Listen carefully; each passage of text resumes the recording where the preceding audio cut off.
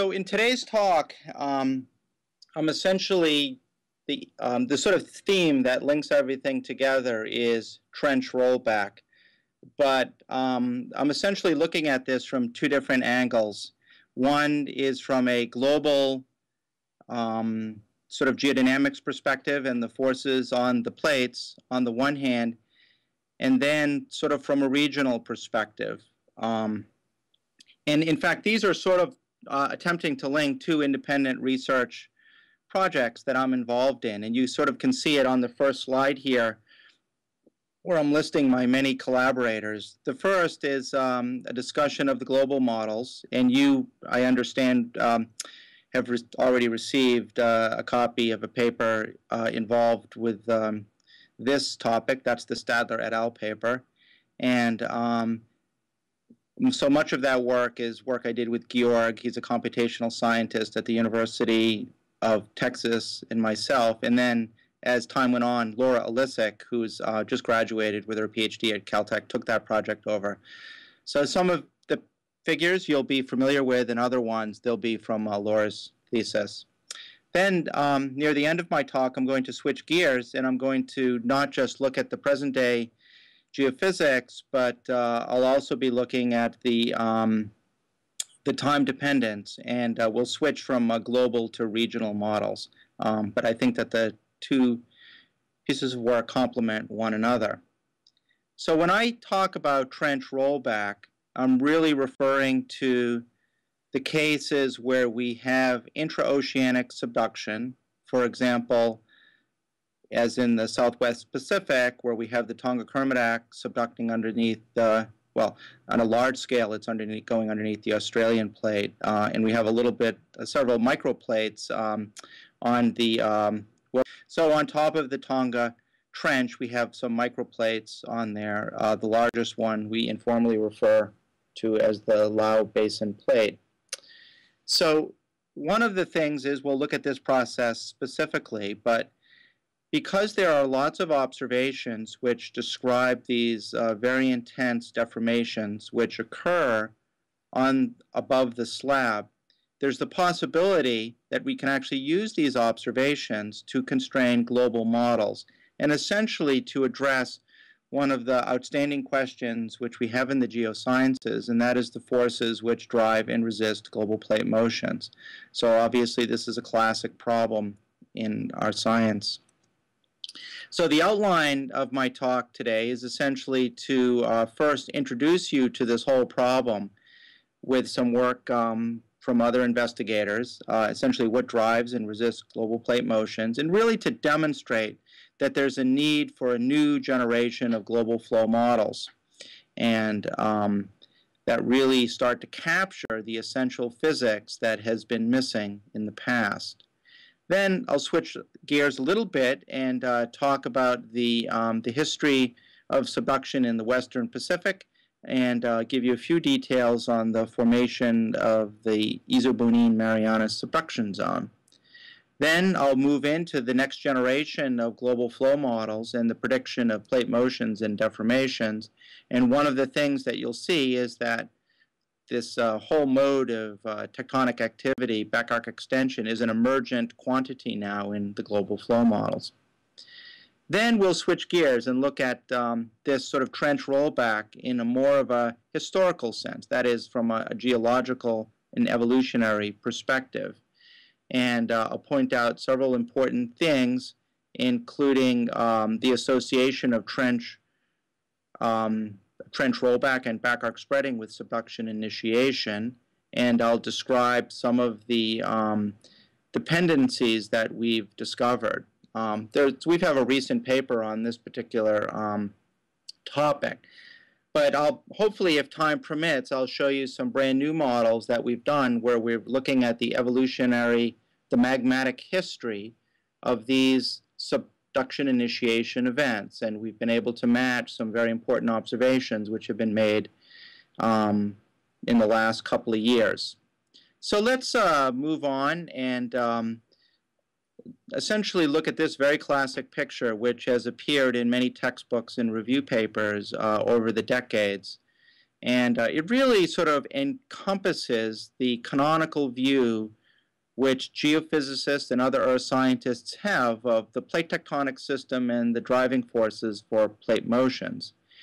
And of course, we have the, the classical ridge push, and then we have slabs which go into the mantle, and the slabs are in this particular plot by Forsyth and Ueda. That's the F sub SP, the slab pole force. Now, one of the things that this cartoon shows is that we have essentially a tabular slab inside the mantle. And so none of this surprises you. This is our canonical view. But I'm going to show you that this is essential for understanding the dynamics, but it has been essentially missing in our mechanical conceptualization for global plate motions. So let me move on to that particular point, and let me show you this picture. This is a picture from a paper by Clint Conrad and Carolina Lithgow-Bertoloni, now it looks like a decade ago, but it sort of embodies with simple models much of our thinking. And essentially what you see in this picture is several highly simplified models for plate motions. In the lower left-hand frame, in B, you have the observed plate motions, and you see the direction of plate motions with the arrows, and it's color-coded by the actual magnitude of the velocities themselves. So you see the Pacific plate moving at a fairly large velocity, but also normalized by the average velocity.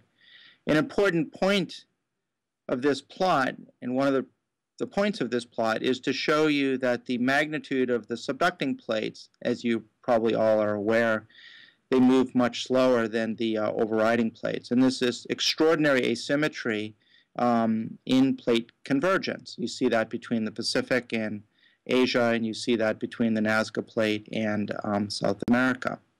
Now, if you were to put in just what the authors refer to as slab suction, and what they meant is basically the long wavelength forces from slabs, from the cumulative negative buoyancy from slabs, but not slabs themselves, what you get is very, very symmetrical convergence.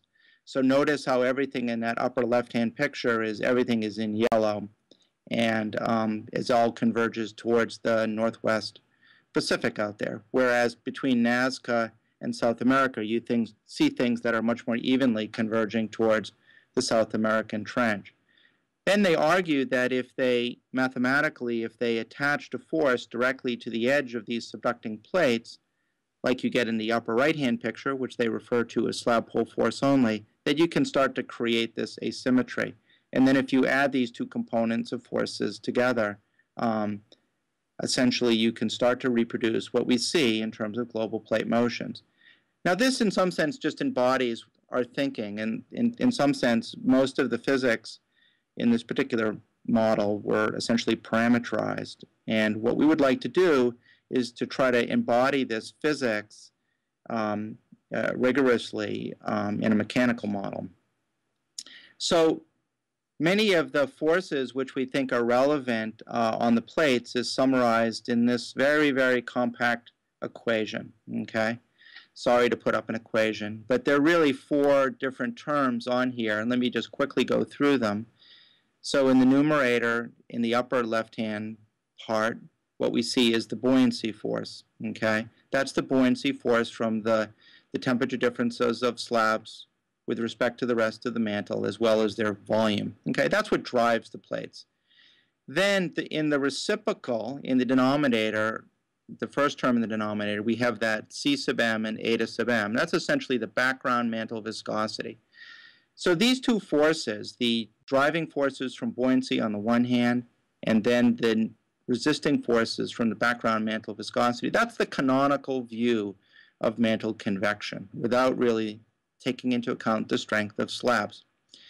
But plate motions can also be regulated, as we see in the numerator, by a shear stress on the faults themselves. Those would be where the great earthquakes occur, like the 2004 Sumatra earthquake. That's tau sub f.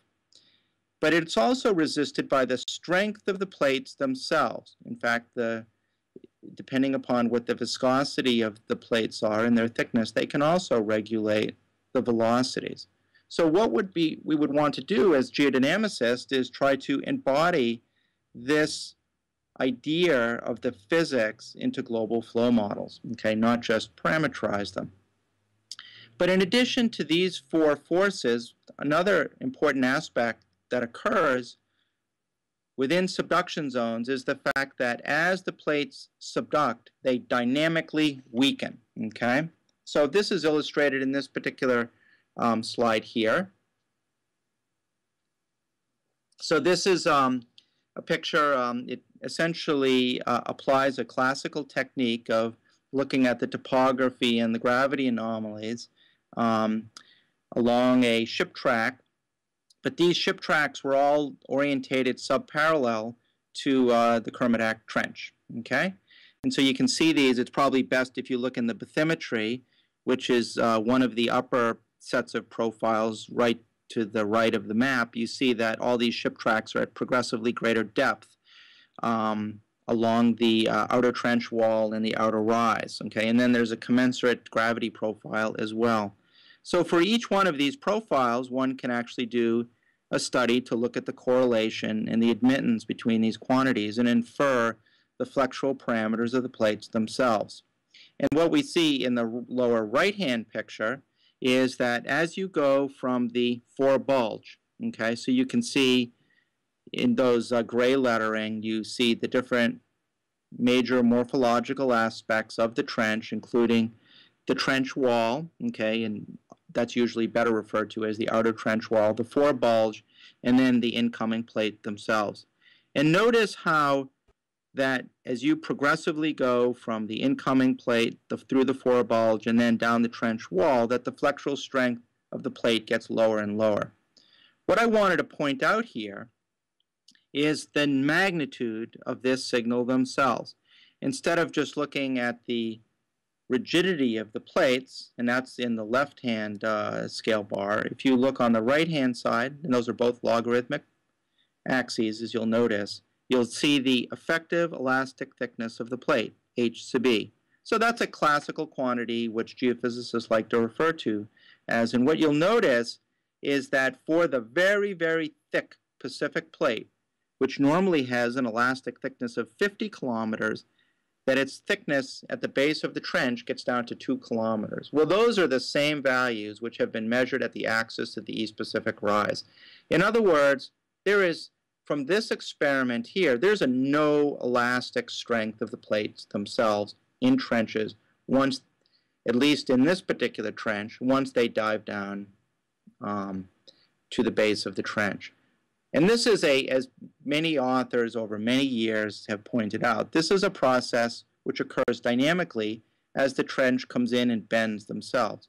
So this is also very important from a geodynamic perspective. So in addition to the more static views that I showed you in the previous pictures in terms of the strength of the plate, okay, its thickness, right, as well as its overall buoyancy and the background viscosity, we would want to have this dynamic weakening occur as well. It could well be a first-order phenomenon. Many people think it is a first-order aspect of slabs. Okay, well, how do we do that? Well, I'm not going to get to that for a few moments. And what I now want to sort of switch gears and move on to looking at the time dependence of this system. Okay, now I might move on to a set of observations which you may not be so familiar with because they're not perhaps well expressed in the literature. This is a picture I assembled several years ago, and what it is, it's a picture, it's color-coded by what I call the age of initiation, okay? So we've gone back into the geological record and we've gotten and determined the best estimates of when that subduction zone, when that particular polarity started, okay? So several of the classical ones that we have really very refined geochronological constraints on would be the Isobonine Marianas, okay, south of Japan. You can see that coming in there on about somewhere between 45 and 50 MA. Okay, and then you have much older ones which have been in existence for a longer period of time. They're color-coded in blue, greater than 60 million years. One of the things that this picture illustrates well is that half of all of the subduction zones have initiated in the last, or they've initiated over the Cenozoic, okay? So before this paper was published, the standard view of subductions was that it was very hard to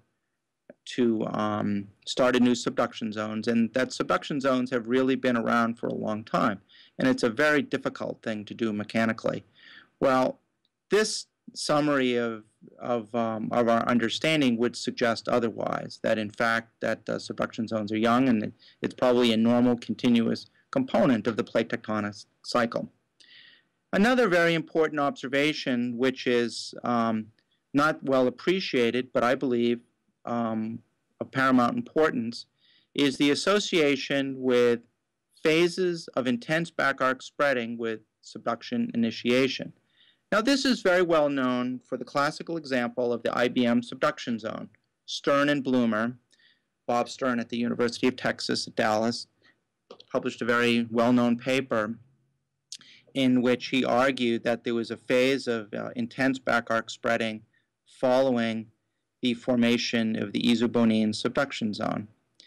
But that's not the only one. If you look at other subduction zones, including the Tonga-Kermadec, although the mode of subduction initiation, there's not a consensus perspective on that particular one, but it probably initiated about the same time as the IBM, about 45 million years ago. The intense rollback that occurred during the formation of the South Fiji Basin formed during that phase. And for the formation of the New Hebrides subduction zone, I guess more usually called Vanuatu these days, initiated about 10 to 12 million years ago, and the North Fiji Basin formed as that slab rapidly rolled back. Now, not all subduction zones have rapid trench rollback after they form. The new subduction zone south of the South Island of New Zealand, shown in red, called the Pusiker subduction zone, it also is around 12, maybe a little bit older, 12 million years ago. It does not have any rapid trench rollback associated with it. And recent evidence suggests that the Aleutian subduction zone probably started around 45 million years ago as well. And there was no intense back arc spreading associated with that. So this is really quite interesting. Why in some cases do we have intense back arc spreading during subduction initiation, whereas in other cases when we have subduction initiation, there's no back arc spreading associated with that? Well, the IBM subduction zone has been getting a lot of attention recently. This is mostly driven by the fact that JAMSTEC in Japan has been running these submersibles. They have a very deep water submersible. They've been running it up and down what's called the inner trench wall, and they've been collecting samples in situ. Okay, and so this is a great improvement over previous studies where they would essentially just scrape the outer trench wall, pardon me, the inner trench, well, both trench walls, and bring up samples and not have a good perspective on where the rocks actually came from in sort of a perspective. And so Mark Regan at the University of Iowa, with his collaborators in Japan, many collaborators, what they've done is they've done two very fine sections, one near Guam, as illustrated in this picture, as well as one in the Bonin Arc as well. And one of the things that you see here is that one thing that you may be familiar with is that boninites actually rapidly come out during the formation of subduction zones, okay? And so boninites are different from basalts. They're also an extrusive rock, but they have high magnesium and silica abundances, okay? They usually have extreme depletion of some rare earth elements, but not those which are fluid mobile. So they're basically viewed as some sort of a rock which is forming during this initiation of subduction. And Bob Stern and others have championed the mechanism by which these rocks are formed. Now, what Mark Regan and his collaborators have discovered, and my models won't fully be able to explain all of these yet, but it's really quite striking. First of all, is that bonanites are not the first rocks to come out during subduction initiation. Rather, rocks which are actually quite similar to morbs first come out, although they do have a small trace element signal of subduction. And then those things are rapidly followed by bonanites, okay? Now notice these two sections. They're 1,500 kilometers across, okay? And actually, the whole stratigraphy in both sections is nearly identical. We have first the fabs coming out, and then followed several million years later by the bonanites, okay? So this is rather extraordinary, and this is one of our targets to try to get bonanite. We actually now, you'll see, we have bonanites coming out in our subduction initiation models, although I don't believe we have a perfect perspective yet on how we can get rocks coming out synchronously over such a wide range in a long strike. Okay, so here's just some comments on subduction initiations. So you're not likely to see these in some of the standard works on the topics. You'll see them in my papers, but maybe not everyone else's. So first is that 50% of all known subduction zones initiated since the early Cenozoics. So therefore, it must be relatively easy to form a new subduction zones since they are so young. Often, intense back arc spreading immediately follows subduction initiation. Now, there are mild examples of back arc spreading. I would say the Sea of Japan is a good example of that, or the East Sea, as the Koreans call it, is a mild example of back arc spreading that did not follow subduction initiation. Now, some, but not all, subduction initiation events are associated with the eruptions of bonanites. That's important, okay? And some investigators essentially perfectly associate the formation of bonanites with subduction initiation. I believe that's an overinterpretation. I believe there's a spectrum of things that occur. And then the other thing is that we haven't yet probably been able to explain well is the synchronous bonanite eruption over 1,500 kilometers in strike. Okay?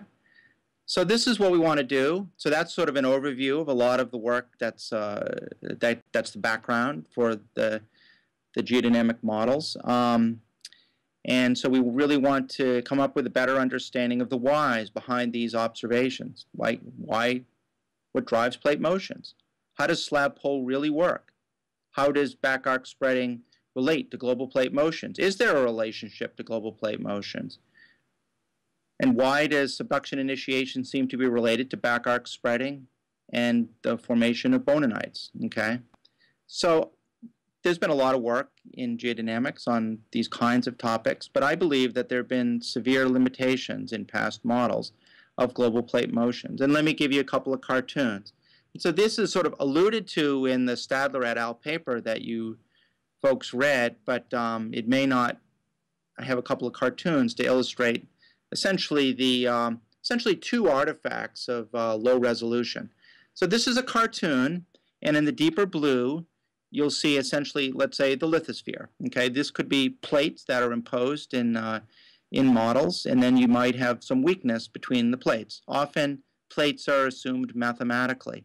And then deeper in the mantle, you may have a formulation of mantle flow, but because of computational restrictions, those forces from the viscous flow are occurring over a long wavelength. Okay? So here we have a subduction zone. It has all the correct driving forces in the sense that it has the correct amount of negative buoyancy in the slab, but because it's spread out and smoothed out over such a long wavelength, potentially over several hundred kilometers in some other recent models, whereas thousands of kilometers in past studies, one of the things you're guaranteed essentially to get is the forces are not going to be coupled into the plates in the correct way that we think as embodied in sort of that canonical view. So that's the first artifact of low resolution.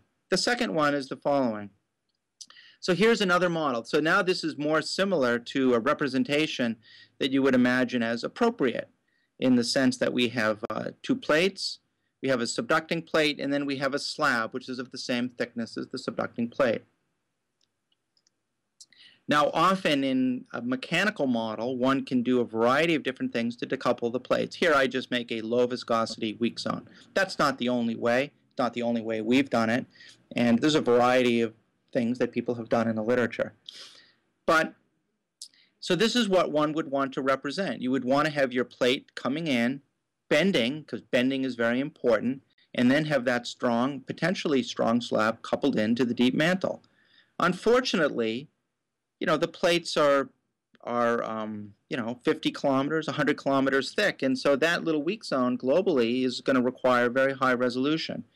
And even if you have resolutions on the order of 10 kilometers, like you would have here, one of the things that you'll notice by that red polygon there is that it overlaps the plate itself, that is the subducting plate themselves. So if you wanted to generate plate tectonics from a dynamic perspective and have the rheological quantities as emergent, that is followed directly from the equations, it wouldn't happen here, right? Your resolution would overwhelm, your low resolution would overwhelm it. And so this is what other investigators can achieve right now. They can achieve resolutions of 20 kilometers or so in models. And that still is insufficient because the critical aspect of the upper plate, of the subducting plate, is still forced to be weak. And this is what essentially would have occurred in the last decade, is that in many of the papers in the literature essentially had this. Weak zones which are so large that essentially none of the physics which occurs in the bending plate could really occur in it. So how do we do this? How do we get away from this? How do we create the kind of characteristics that we actually need in a geodynamic model? Well, one solution is higher resolution models, but using a rheology which has the components of the system which both strengthen it, and that would be diffusion creep through its temperature dependence of mantle viscosity, as well as dislocation creep and plastic failure. Those aspects of the constitutive relationship tend to weaken the plate and give rise to plastic failure. Okay? But one of the things that we know from what I would refer to as generic models of subduction, okay, and my group and my collaborators do many of these kinds of models, and this is work from Magali Billen at the University of California at Davis and Greg Hirth, who's a rock rheologist. It's just an example. And in here, these are evolutionary models of subduction in which they are able to capture many important aspects, including the decoupling zone between plates as well as the weakening within the hinge zone. But as you can see up there, this requires either 500 meters to 5 kilometers resolution. This particular study, I think, used 2 kilometers, 2 to 5 kilometers, and models that I've done, which are similar to this, we went down to 500 meters. Now, you might be able to get away and use existing techniques here, like shown in the next slide. This is from a student of Magali Billen, Margaret Jadamak, and she used one of the codes from CIG, and she used 2 kilometers resolution of the Aleutian subduction zone. Okay, but again, these would be insufficient to say, let's say, predict global plate motions, because if you want to predict global plate motions, essentially you need a global model because it's the global interconnectedness of the plates which is essential. So now we've been able to achieve these kinds of resolutions, that is about 1 kilometer local resolution in global flow models, and this emerged from a study of with computational scientists using new techniques or refined versions of what's called adaptive mesh refinement. We've actually gone down to 500 meters in some models. Okay, so you can find technical details on how this is done in other papers, and I won't go into any of the technical details. But the first models, essentially, which I want to discuss, are what we call instantaneous geodynamic models. Okay, and so these are just sort of like one-off at one moment of time. Okay, if you look at the equations which describe flow within the mantle, it's called the Stokes equation. It has no element of time, so we can essentially set up an instantaneous force balance. Okay, And different aspects of this would include the input buoyancy forces, mostly from the temperature field, but we want to have other structures in there, such as faults, and I put quotes around them, and essentially those would be the dipping shear zones between the subducting and the overriding plates. And then these models would be compared to a wide variety of observations from plate motion, surface strain rates, Benioff zone seismicity, state of stress, topography, and gravity, and maybe other observations as well. And this approach is suitable for both forward and inverse properties. And the objective is really to make inferences on what the nature of the forces are like and what the mechanical properties of the mantle are. So this next slide shows you a little bit of eye candy.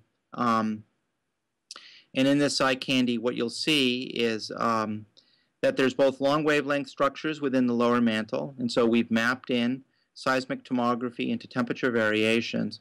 But in addition to that, you'll see the age distribution within the plates themselves being mapped into the thermal structures. But you'll also see that, that the slabs are actually very, very narrow, okay? And the reason for that is that we avoided using seismic tomography within the upper mantle and instead use what we call a tectonic sort of regionalized approach, where we use Benioff zone seismicity to define the geometry of the slabs and then built a thermal model for the slabs around them. And it's illustrated in the next slide as well. Now, you all here in the audience who are looking at this presentation right now will see a picture in the upper right-hand picture, but I realize that that in the video version it's edited away. But what we'll see, if you focus in first in the upper left-hand picture, this is a global sort of blow-away view of the whole planet. And this, we're looking at the mantle viscosity. And so this is the viscosity which emerges from the dynamic model. And then we have a picture in the lower part of the frame, and it's a cut through the Southwest Pacific. You can sort of see that I like the Southwest Pacific down there. We're back to the Tonga subduction zone as well as the Hebrides subduction zone, and you'll see the slabs. You'll see the slabs in there as a high viscosity blue structures reaching a viscosity up to 10 to the 24th Pascal seconds. Then there are these dipping structures. You'll see this dipping structure above the Tonga slab, and in the upper right-hand picture, which is actually in the edited version, will be the next slide. You'll see this upper right-hand picture there, and that's a zoom in of the area around the Hebrides subduction zone, the bending part of it. And there's two components. There's the deep red part. Okay, that's the inner parts of the shear zone itself. And you can sort of see we have lots of opportunity to make this the resolution even higher if we want to. The resolution in this particular model is 1 kilometer. We've gone down to 500 meters. But then in addition to that, you'll also see that there's the light blue, the baby blue part right underneath the fault. That actually is dynamically emergent, okay? So based upon the constitutive relationship and the thermal model that we use for the Earth's interior, that weakening within the bending area is actually emergent, okay, through the dislocation creep, okay? And that's critical in this particular case. One of the things you'll also notice is that underneath the plates, you'll see large variations in the strength of the plates. Well, a classical output of these models would be just looking at the plate motion vectors themselves.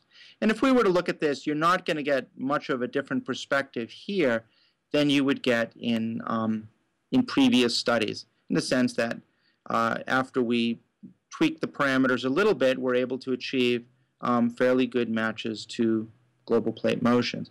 Now, one thing which is not guaranteed in these models is the fact that we have good plates, okay? And that's because how well we actually match the internal structure of plates, that is, do they have a lot of deformation or not, are completely dictated by the constitutive relationship. And here, in this particular case, one of the things that you'll see is we have this quantity which we're color coding in gold there, and you'll see that most of that quantity, it's called the plateness, is about 1. That means there's very little strain within the Pacific plate. Whereas in the far southwestern corner, so that would be south of New Zealand down there, is we have very high strain rates. And one of the things that we discovered is that trying to achieve a good plate for the Pacific plate was actually quite difficult, and it guided our early thinking on this particular process. Now, one of the things that I'm going to do here is jump ahead a little bit here. We now return to the same slide we just looked at a moment ago here in terms of plate motions, and the predicted ones are in black. Okay, and of course we have the surface strain rate. Okay, and one of the things we can do is we can actually adjust the viscosity or the strength between the plates themselves, and you can actually control the plate motions themselves. And one of the things that we were required to do is actually make the decoupling zone between the subducting Nazca and overriding South American plate actually somewhat higher in viscosity. Okay, so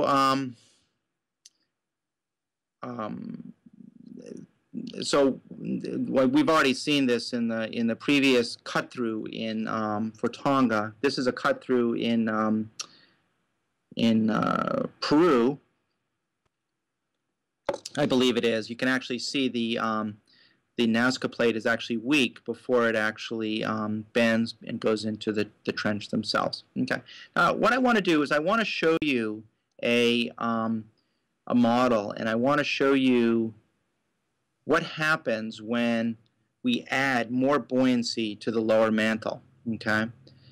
Now, this model here, as you'll see in the upper right-hand picture, you'll see the yield stress. Okay.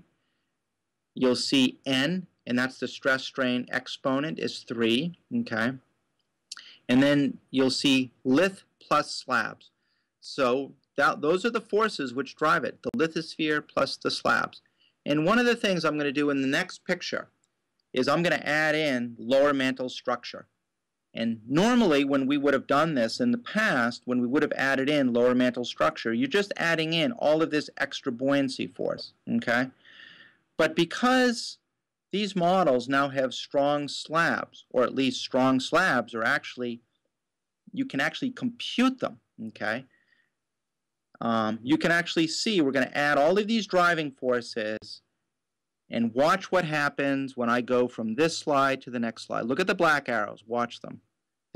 They're reasonable and large in the Pacific plate, and then watch what happens. Boom. Everything slows down. So basically we've doubled the amount of negative buoyancy in this system, but everything has almost come to a grinding halt. Okay? And why this happened is because for the first time, slabs can actually act as stress guides in these particular models. Many of the pictures which you've seen up to this point you'd be able to find in the Stadler et al. Paper. In this picture here, this is from a very long paper that Laura Olisic has prepared, but it's an illustration of why the plates actually slow down. And what you'll see in this column of maps in the left-hand picture, you see omega 0, 0.1, and 0.25. That's essentially the weighting function of adding in the buoyancy from the lower mantle. But when you add in the buoyancy from the lower mantle, you also add in lateral variations in viscosity.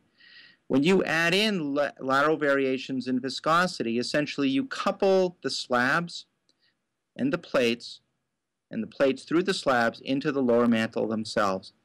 Notice in these pictures there are these little white contours, okay? If you see them in the upper, in A, you'll see white contours. Those are essentially the outline of the slabs in the transition zone, okay? And they're the same in all three pictures. Then you'll notice that the intensity of the dark blue areas increases as we go from top to bottom. That's essentially the temperature variations in the lower mantle. And what you'll notice is that all of the plates, all of the oceanic plates slow down, okay? The Pacific, notice how they slow down. You'll notice how the upper mantle slabs are basically coupled in with the lower mantle anomalies. But notice the Cocos plate. You all know the Cocos plate right there to the north of the Nazca plate. Notice how, as we play this game, the Cocos plate remains unchanged, okay? That's because it's a dangling slab in the upper mantle, and it's not coupled in with the lower mantle, okay? So what's happening here is I don't know if this is important for the mantle. You should all realize that. And during the course of this term, you probably discovered that, that there's a big debate between people who are arguing for strong slabs and those who are arguing for weak slabs. My argument is that from a computational perspective, we've never had the ability to actually model strong slabs before. So we've never actually had the tool to adequately address these scenarios. And what's happening in these models is the following thing, okay? We have slabs here. Here's your classical view, right? And slabs are pulling down on the plates. And then in the next slide, we add in those lower mantle slabs. And notice how the arrows will get smaller in the next slide. Bingo. So basically, everything slows down in terms of slab deformations and plate motions because now the plates are partially regulated by what happens in the lower mantle. Does this occur or not? I don't know. We're a little bit agnostic on this particular topic, but we do know that it's potentially of great importance. Okay? Now let's now move on to the trench rollback aspect here. And I want to show you that trench rollback is now in emergent quantities. Once we add in all of, if we sort of break the sound barrier in terms of resolution, the resolution we've always known was necessary in these models. Once we put it in, we start to see the kind of tectonic activity which we know so well of in the Southwest Pacific, okay? So here again, here's a particular model, okay? And one thing you'll notice is that in the North Fiji Basin, okay, for the little plate that's just east of the New Hebrides or Vanuatu subduction zone, you'll notice in black that there's lots of trench rollback, okay? And you'll notice that the Pacific plate, well, it's moving a little bit too slow compared to Nouvelle 1. Australia is moving fine. But you'll also notice that we're not predicting Tonga very well at all, nor the Kermadec motion, okay? Well, one thing that we recognized when we did these models is that the back arc basin was perhaps not, there was not a consistency between the age of the back arc basins and the position of the fault. So we updated that a little bit from the age grids. I know that you heard from Maria Seaton in the last several weeks, and she's one of the big, we collaborate with her a lot, and she provides these age grids. But we needed to make some extra, take into account and make sure that we've got a nice consistency between position of ridges and the age distribution to define the age distribution of the plates. And when we did that, and we're going to go from this slide, notice what happens. Just focus in on the Lau Basin, and notice the black arrows within the Lau Basin. This is the picture I've just been showing you. If we make a little bit more realistic age distribution and conform the position of the faults with the age distribution, notice what happens. Boom. You can sort of see now we have a much larger amount of trench rollback within the Lau plate. It's moving in the correct direction. And you'll now notice that the Kermadec plate is rotating in the correct way. Okay, now we actually can have trench rollback in a very realistic way. Okay, and you'll see in a few slides from now why this is actually occurring. But one of the things you'll notice is that now we have the ability to use an extra set of observations, that is the intense deformations which occur near plate boundaries, to start to constrain global models. Notice how in this picture here that n, look at all the set of parameters in the upper right-hand picture. You'll notice that says n is equal to 3. What I'm going to do in the next experiment is that I'm going to increase that n by a very small amount. You should all realize that we're now completely in the regime in terms of the stress-strain exponent that experimentalists want us to be in.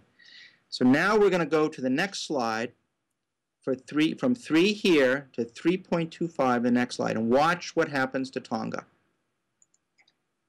Boom. And the New Hebrides. You see that everything now intensely rolls back. So now we have the ability to actually put from an observational perspective, constrained models where the plate is actually bending in the bending zone, okay?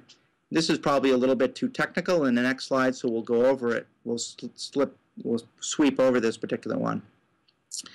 So now here you'll see in a couple of different slides of why this actually occurs.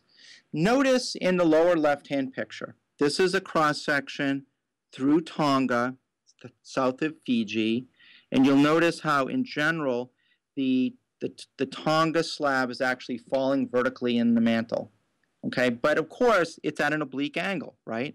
And so the slab essentially is foundering, and that allows these little microplates to move towards the east, right?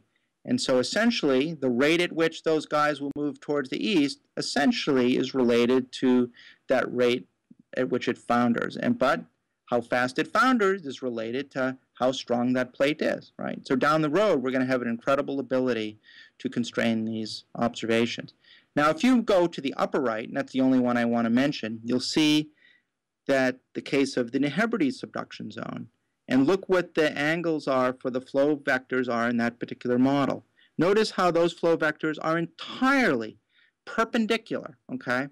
And this model now matches the surface kinematics. And one of the reasons why I want to show you this picture and emphasize this picture is that within textbooks and thousands of papers, you see flow lines associated with the kinematics of the subduction process. And you always associate essentially the stream function with the orientation and the shape of Benioff zones. Well, that is only the case if the system is in steady state. If the systems are not in steady state, like we have when we have trench rollback, we can have situations where the flow lines are perpendicular to that. Well, we've had many models by my own group and other groups around the world have shown this to be the case in what we call generic models, showing the physics of subduction. But now, hopefully, people will come to appreciate that this is likely to be a very important process because now we have models which can also match the surface kinematics. Well, one of the things that this new set of models opens up is lots and lots of observations which move into the observational domain. So we can actually look at strain rates, we can look at the orientation of the focal mechanisms and compare them to the principal stresses. And we've done that in a variety of papers, and they help to constrain these models. So now I want to just quickly finish up my talk by moving on to the time dependence of subduction, back arc extension, and volcanism, okay? And I've already mentioned before, I sort of motivated the talk, is that there is an association from an observational perspective between initiation of subduction and intense trench rollback. So a number of years ago, I was able to formulate a series of models with several postdocs here, Luc Laviere and Chad Hall. And essentially, we were out to confirm Bob Stern's mechanical model of subduction initiation to see if we could reproduce it from a mechanical perspective. And the interesting thing is we could, but yet it was also different in the following sense. Bob Stern had long argued, as other investigators had argued, is that when you have a fracture zone, like you get in the upper right-hand picture with the temperature field, there's a big difference in negative buoyancy across that, and that if it's large enough, it would provide a force for what's called self-nucleation of subduction zones, and that would cause the older plate with more negative buoyancy to founder in the mantle and fall down, and that would give rise to the intense back arc spreading which occurred on the eastern side of the Philippine Sea plate. Now, what we discovered is that we were unable to do that unless we actually gave the models a little bit of compression. Okay, so now there's two alternative models for the formation of the isobonine subduction zone. One is the Stern model, and one is the model that I've advanced. And we're trying to figure out ways to distinguish between those models. Okay, and I don't want to go into that part because I want to actually go into the volcanism aspect and another very important thing that we've recently discovered. But essentially, what happens is right after subduction initiations, you essentially have a slab falling into the lower mantle for the first time, and it founders, and that's why you have intense back arc spreading. Okay, it's very simple from a mechanical perspective. When Wei Lang, he's a new postdoc here at Caltech. Well, he's been here for a year now, and we got back onto this particular problem, and we tried to reconfirm. And initially, we thought we couldn't confirm our earlier results. He was using a much more powerful methodology. But actually, what we discovered is that the models were very much controlled by the essentially the strength of the plates themselves. And there was a whole other axis to the dynamics that we hadn't yet recognized earlier. But what we've discovered, and this is a recent paper that just came out in G-cubed, is that we've discovered 3 different modes, actually, of subduction initiation within an intraoceanic subduction zone. One is that middle one, which we call continuous with back arc spreading. Essentially, you have the same model, which I described before. But if you make the plate a little bit stronger than we had before, you can actually still get subduction initiation, but you will not get back arc spreading. Aha. This could be interesting because one of the observations I mentioned to you at the beginning of the talk is that some subduction zones are not followed by intense back arc spreading. But if you also make the plate incredibly weak, you actually go through what's called a segmented mode, right? Instead of having continuous subduction, the little slab drops off in a series of little pods, as we see in the upper right-hand picture. So this is really quite interesting, and we've applied this to various subduction zones. But I want to get to the boninite issue, because one of the things that we've done recently in collaboration with Paul Asimov, who's a petrologist here in Pasadena, we've essentially parameterized different models for melting, including for the formation of normal morb within a depleted mantle, as well as the melting of the different depleted layers which occur within the lower parts of the crust. And we've incorporated that into our mechanical models, okay, to see what the history of composition is during subduction initiation. And you can see a prediction here. Here's one of the cases with continuous subduction initiations with back arc spreading. And these white contours that you see are both above the slab as well as within the new little spreading center, which forms above the slab, is the amount of melting. And what we've discovered is if we look at a point, well, essentially what we do is we have a whole series of points on the surface of this model. And what we do is we continuously monitor the composition of erupted volcanics. And for each column, they then move with the plates which are generated. And because there's a back arc form, the plates break and we have a new plate forming. So we follow these different plates around, and then we almost have like a stratigraphic column for the quote. I use the word with quotes around it because using it in the same way that Mark Regan has used it in his recent papers, the volcanic stratigraphy. Okay, well, this is what we found. Here in this particular case, when we have continuous subduction initiation with back arc spreading, here's a particular point. It's halfway between the spreading center and where the trench is on the overriding plate. And you can see that the composition of the rocks changes as a function of time, okay? Essentially, we have 3 different kinds of arc rocks. One of the things that occurs is that we go from the bottom of the column, that's in the baby blue, through green and up into yellow. Essentially, the magnesium number of those rocks dramatically changes from low magnesium numbers from around 70 all the way up to 76. And indeed, those rocks which are forming at the end, at the top of the column, have magnesium numbers of 76. and they have lots of essentially quartz, well, or at least SiO2 in them, okay? So essentially we can form bonanites at the end of the column. So first we have a series of basalts which form within, and then they quickly switch to bonanites, and they happen just over a couple of million years. And essentially what happens in these models is very similar which happened in the original Stern and Bloomer conceptualization, okay? In the sense that during the first phases of subduction initiation, you have lots of melting, and that lots of melting depletes the upper mantle, and then continuous subduction brings in water, and that causes the depleted mantle to melt, okay? So that by itself is perhaps not surprising, but it's good to be able to see that we can get that in a dynamic model. Perhaps what was more significant is the fact that this process went away when we changed the mechanical parameters.